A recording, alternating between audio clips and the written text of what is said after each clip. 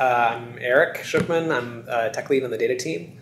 So we build the infrastructure to help do data analytics and better understand how we can serve our customers.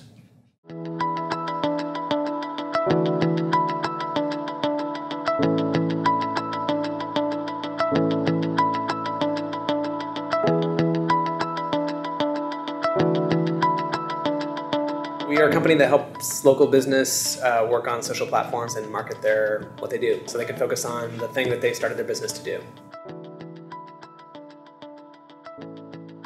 I think all of our teams are using them. So we have a growth team which does building applications for our sales team, and they use it to try out new demo applications. We have a core apps team which is writing applications for our internal employees to use. And they've used it to try out new features, bring users into potentially new features they're going to deploy to the whole floor.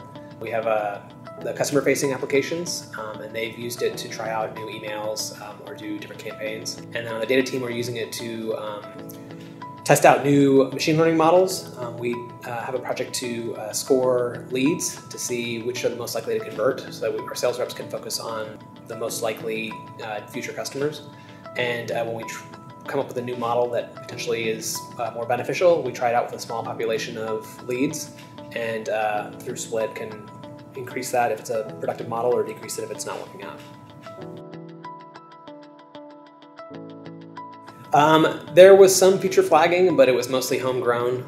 We used some open source toolkits to do feature flagging. It was very team dependent, but for the most part people rolled their own, which meant that it largely didn't happen, or if it did, it was a one-off solution for that one particular feature.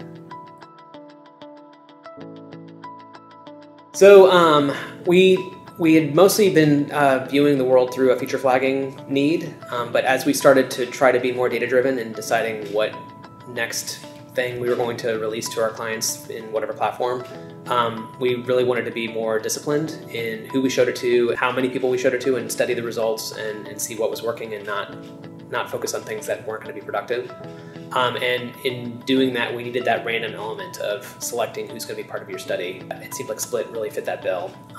Really, it's a combination of ease of use and the ability to do random selection that was a key driver. We're making a decision for 300,000 things at once, so it's important that be performant. So I really like that Split does all of its evaluation locally. We're not having to make a network call out to some external server to say which model should I use for these 300,000 leads, because that would take some time. We can crank through the decision process for all 300,000 leads and get on to scoring them and publishing the results.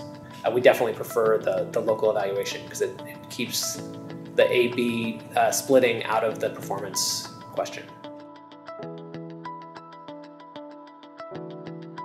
I think we're actually approaching it from an A/B testing perspective first, but I think it has just as much power in the feature flagging side, the controlled deployment. And so it's just a matter of, even if you're not running an experiment, it's still worth wrapping your feature in a feature flag so that if you need to, you can turn it off.